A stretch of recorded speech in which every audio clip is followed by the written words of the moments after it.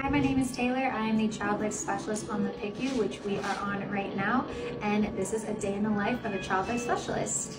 We check in with our awesome nurses and we chat with them, figure out what our patients' needs are, and then go from there. One of the great things about child life is that we get to bring, the fun to the hospital, but we also are a part of the medical team. So when your child comes into the hospital and they're having any type of procedure, whether that be an IV, CT, MRI, anything like that, we are there to help and be a support to you and your child by providing procedural support. So prepping your child for that IV or that CT that might be making them anxious, answering questions you might have about what's going on. So child life is amazing in the sense that we, like I said, can provide prep for the patient, so explaining what that IV is, why they're getting the IV, what is it going to feel like, what is it going to look like, showing them all these things can help relieve that stress during the procedure, and that's one of the great things that we get to do here.